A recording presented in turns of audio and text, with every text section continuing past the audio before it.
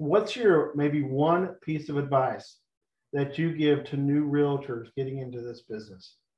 Oh, goodness. I could talk to you for 3 hours on what I would say, because I do. I have, in fact, I have a conversation scheduled tomorrow with a lady I know from yoga. She's like, oh, I saw your pin. I see you're a realtor. I have a question for you.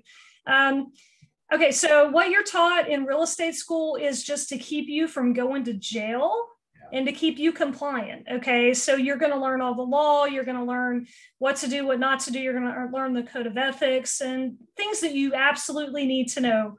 100%. You got to know the contracts, all that stuff. They're not going to teach you how to be a business person.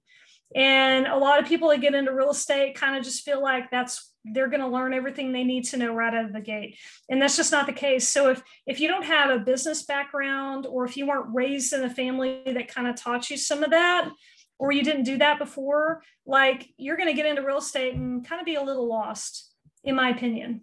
Now, so for anybody who's new, definitely you want to interview the brokers. You want to make sure you're finding somebody that you can really click with, that you feel like you can learn from, that will invest the time in you, that will answer your questions and be there to kind of help you along the way. And you might trade a little bit of your commission for that. I mean, that's just the reality of the situation.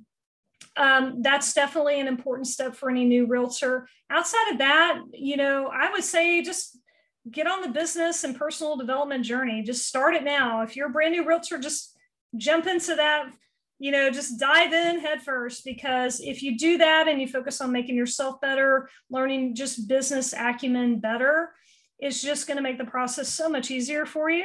And you're going to find some really cool people along the way to link arms with, because you'll find people that are in that same space and that you kind of feel that kindred spirit with.